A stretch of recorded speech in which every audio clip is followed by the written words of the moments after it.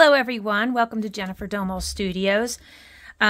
Today I am going to show you how to get these adorable little spots off these quail eggs. Why do we have to take these adorable little spots off? Well, sadly, this is just a mucosal layer. And so what that means, mucosal layer, what that means is that if you write the wax on, and then put it into dye, everything will slip right off. It's not an actual part of the shell. It's just a very thin, slippery coating. So we have to take this off so that we can work on the actual shell surface. It's unlike, say, a goose egg or a chicken egg that it's already there. Now, some eggs have color or have speckles, and you can work right on them. Turkey eggs, for example, have spots, and you can incorporate those spots as part of the design and have a really cool natural shell effect. Now, the way we're going to do that is not to dip. Quail eggs are so small, and I don't know if you can see, if you see in the hole, it's a thin shell because it's a small egg. And so if you dip this, by the time this comes off, it'll be so thin, it'll be too thin to work and then also be sound. So we take a Q-tip dipped in vinegar and gently rub. It'll take a little bit of effort, and by effort I don't mean pressure. I mean just patience and attention. Pay more attention to the darker spots because they're thicker, and you'll feel it get slippery, slidey. I do recommend wearing gloves when you do this because one, they are slippery, and you don't want the egg to go flying across the room. And two, the vinegar will chap your hands, and you can get really uncomfortable. Sometimes I like to pat it dry with a paper towel and see if I'm getting closer. I am. Sometimes the friction of the paper towel helps. Sometimes when you do these little eggs, if you sell them, people will think, oh, it's smaller, it should be less. Oh, see how now it's starting to come up? But it's not actually true. There's more work involved because I don't have to do this for a chicken egg. Chicken egg, a quick clean, I'm ready to go. With these little eggs, there's a lot more work involved that I have to do.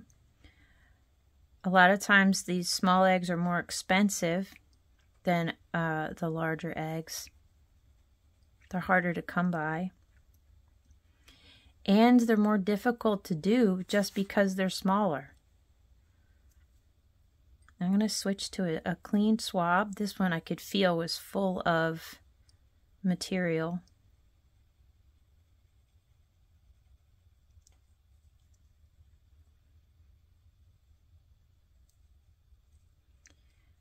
And again, I do like to pat it dry sometimes because I don't want it to get over etched. Sometimes you do need to give it, I think, a rinse in water.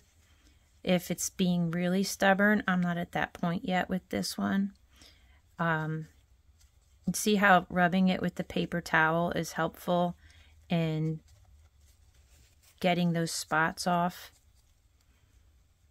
And I'm using Viva Signature Cloth. So, oh goodness, that's a whole nother debate. What is the best paper towel? Well, I don't want to set off a firestorm, but I use Viva Signature.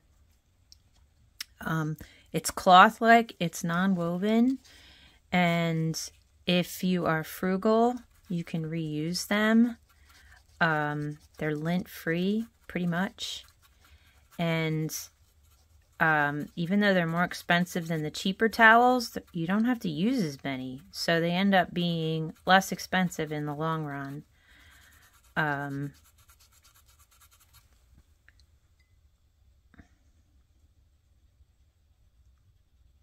They don't leave marks on the eggs like some of the ones that are patterned.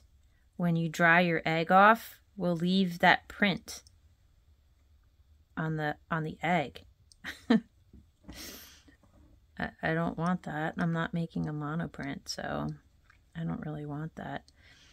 So this has taken a couple minutes, I guess about 4 or 5 minutes. And I'm not done yet. Oh, I need another Q-tip. I'm not using regular vinegar here. I am using 30% vinegar. If you choose to use, I'm in a very large room. I have the window cracked. If you choose to use a stronger vinegar, make sure you are wearing a glove like I am. Make sure you're ventilated so that your lungs and your eyes are protected. Make sure you have rinse water available and a neutralizer like baking soda so that you don't get burns. Oh, that looks really nice.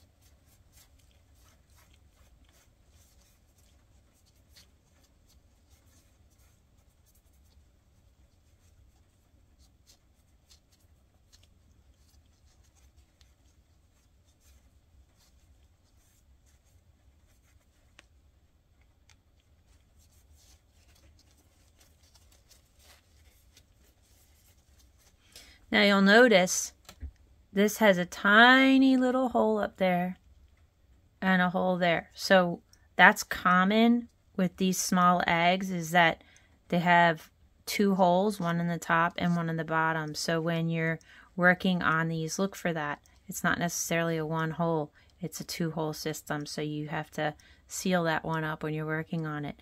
So if you're gonna work on these small eggs, that's how you do it. Thank you for joining me here at Jennifer Domo Studios. Have a wonderful day.